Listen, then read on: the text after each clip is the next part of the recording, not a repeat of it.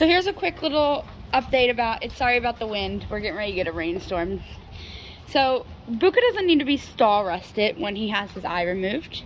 He's actually going to be in this little pen with one of his buddies right here. The only time he has to and it has a little covering. The only time he necessarily has to go in a stall is when it's raining because they can't get his bandage wet. Sorry, I'm giving him cookies and he's missing that front tooth, so sometimes he has to like tilt his head a little bit.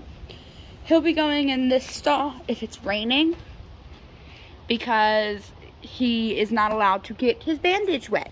Are we? No. So he hasn't had the surgery yet, obviously. He has it on Friday. Today is Saturday. Whoop. So the 19th. It's this eye they'll be removing. And I don't know if he'll let me get close to it, but you can hold still. You can see the red puffiness at the corner of the eye.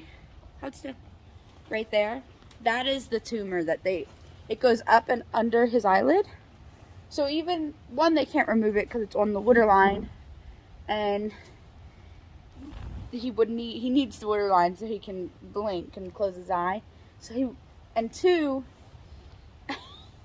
they can do chemo and inject it, or I can put medicine in his eye. But he already has so many eye issues.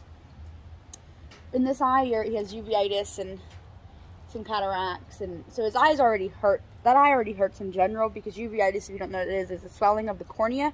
And it's really painful. So he has a little bit of cataracts in that eye too. You can kind of see them in the camera.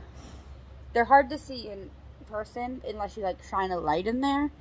But I don't know why you can kind of see them in the camera. But he is a good boy. Huh. Yeah, good boy.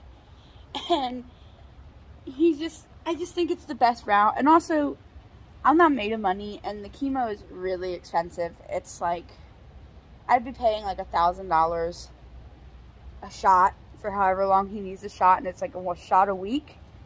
And I love you, and I would make it work if it was the better option. But with me and the vet heavily discussed this for a couple hours.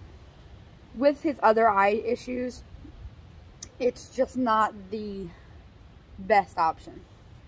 Sorry, I have like a frog in my throat. That's also why his eye waters. You see that's from his uveitis. He's supposed to have a fly mask on, but you want to tell them how you have broken every single one that mommy has bought you, and I just found your last one in the field the other day.